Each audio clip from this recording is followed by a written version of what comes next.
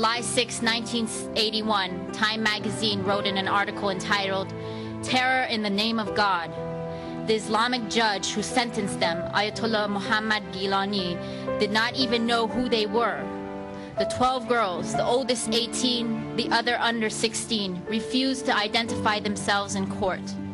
When Gilani asked their names, each in turn replied, "Mujahid." To the question, "Child of," each replied, "The people of Iran." Gilani solved the problem of identifying the girls by having them photographed.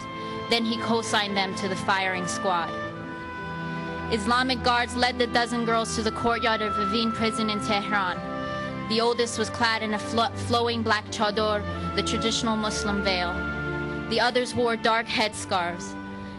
As the guards began to blindfold them, the girls started chanting, "Death to fascism, death to Khomeini." 20 years later, we are faced with the undying chants of "Down with Khamenei, down with dictators."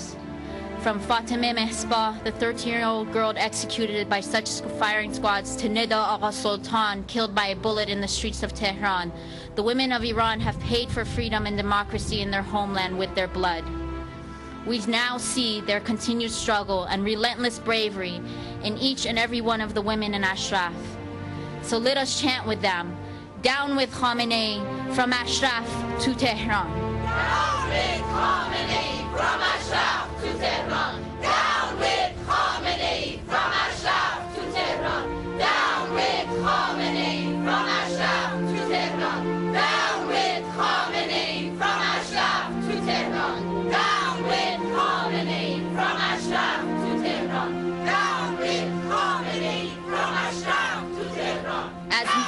As Nida symbolized the recent uprising in Iran, let us remember Ashraf has been the land of Nidas and thousands more.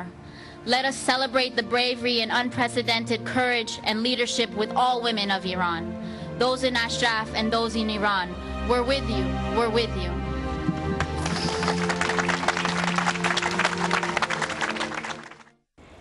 میگن که وقتی حرف از دل بر بیاد، لاجرم بر دل هم میشینه. وقتی هر کدوم از این جوانهای حامی اشرف صحبت میکنن، انگار نگاه آدم